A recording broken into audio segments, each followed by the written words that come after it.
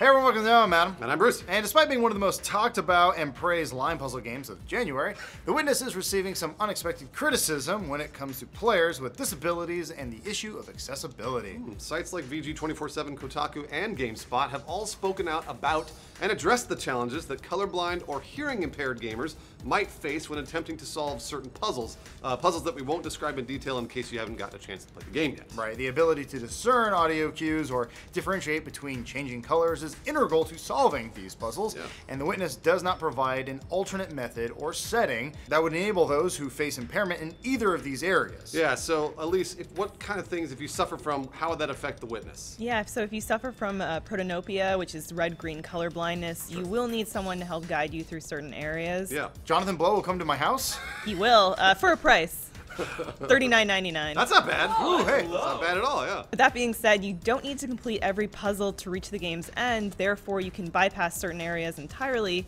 if you find yourself facing any kind of limitation. So there it is, right? No problem. Yeah, I mean, if you can finish the game, who cares, yeah? Yeah, why is there an issue? Well, there is an issue, mainly because the accessibility issue faced by The Witness have only come to light since launch. That makes sense. Rather than informing consumers before laying down $40 before launch, or even at launch, there are those affected who might not have realized at the time of purchase that to complete the game in entirety, they might need assistance. So they might have plopped down their $40 and been like, oh shit, I'm colorblind. I forgot. You put down the money and then you learn that you're colorblind? Ooh. How many people learned that they were colorblind playing The Witness? It's like learning you're gay at your wedding. Wait a minute, I'm what? I just pointed Joel Rubin. Oh, it's the backpack. There's a backpack over there. And that being said, as we mentioned before, you can bypass certain puzzles altogether and just complete the game. Yeah, developer Jonathan Blow told Kotaku, colorblindness is only an issue with a fraction of the puzzles in the game, and our design focuses these puzzles in a small number of areas, so the workaround is just to skip those areas. Don't play my game. It might not be necessary to complete every stage in the game, but when you pay full price for a game, you go into the purchase with the assumption that you're paying for that option, and when someone's telling you, hey, just don't play certain parts. It's kind of weird. But it also sucks that you have a disability, so we're sorry. So why didn't developer Jonathan Blow inform fans prior to or at launch about the potential accessibility issues, Elyse? It's the puzzles, Diane, the puzzles.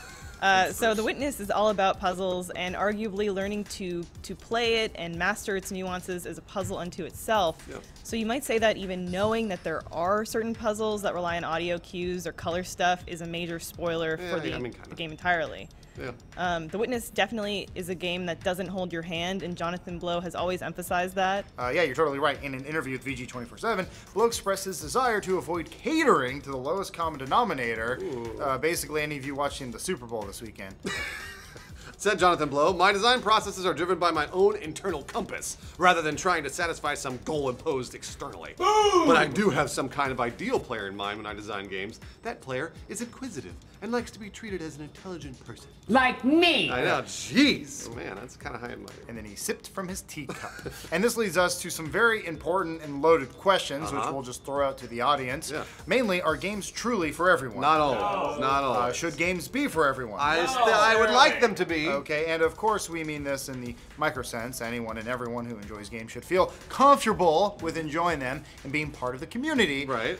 But is there an onus on developers to design universally inclusive games? Hell no! Oh, well, hold on, geez. Or does an all-inclusive design process ruin the merit or challenge aspect of some games? Yes! Possibly. Not always. It might be making design it differently. Was Jonathan Blow insensitive for not disclosing the game's limitations at launch or not developing a colorblind setting? Kinda, yeah. I would kind of agree with that. Or was he simply designing the type of game that he perceived as challenging and fun within the parameters he wanted to create it? Yeah. Oh, I changed my mind. So yes to that one, not the other one. But see, he's not colorblind. If he'd been colorblind, he would have designed it for the colorblind setting. Furthermore, if we promote accessibility and inclusivity, do we risk diluting the difficulty and intricacy of our games? Yes! Yeah, we absolutely do. Actually, here we don't have a definitive answer. Well, some of us do. But we are all for increased accessibility and inclusivity in games and the work that organizations like Includification enable gamers do.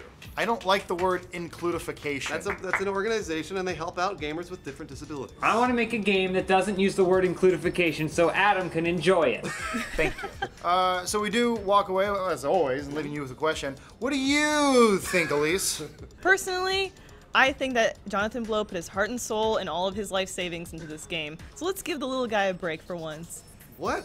Just because he spent a lot of money on a game doesn't mean that the game is necessarily perfect. We have to make games for poor people too, Bruce. Can I just say that I did those color puzzles and they were so much fun? Let's quickly show the clip where Jonathan Blow's crying as Soulja Boy is playing Braid. And inclusivity. You got it. You nailed it. Oh, yeah, stroke. Oh, he stopped. He stopped. in games and the work that organizations and the inclusification of able gamers do. What happened here? Hang on. You froze there for a second. Oh, then hit the Reboot you back Reboot up.